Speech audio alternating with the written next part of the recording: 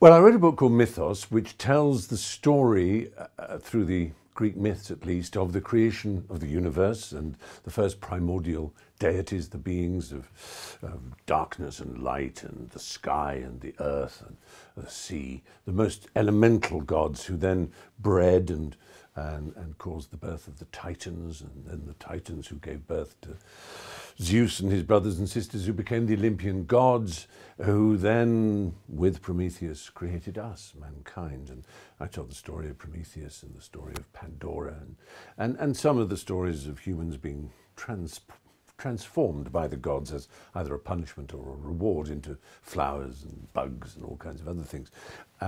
But this new book I've written is called Heroes, and it's about those very particular Greek heroes: Theseus, Heracles, Perseus, Jason, with their quests and their defeating of monsters, Bellerophon on the winged horse Pegasus.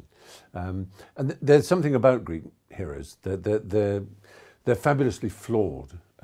They're not heroes because they're perfect. They're heroes because they overcome their own imperfections. And I suppose that's what we mean by heroes. And that's why I've always been so fascinated by them, because we can see ourselves in all the Greek heroes. Atalanta, the only female hero, I'm sorry to say, who kind of qualifies as genuine hero, is complemented also by other females of extraordinary power and personality in these stories.